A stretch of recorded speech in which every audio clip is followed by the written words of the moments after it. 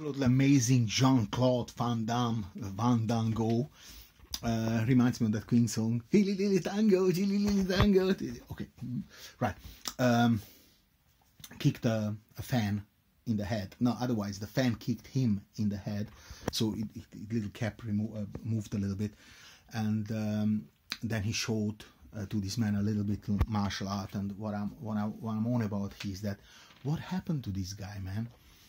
I mean, he was a great kind of fighter in the movies in the 90s. We watched all these movies with him, and he was just like the man. But he just really couldn't break through like Arnold Schwarzenegger Schwarzenegger, that's the other point, because the people say that, you know, it's like a weird thing, because Schwarz means in German, right?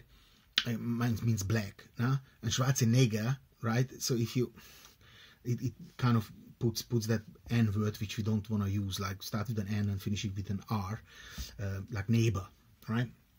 So you don't want to really use the word, but if you say it in a bad way, with Schwarzenegger, right? So Schwarzenegger.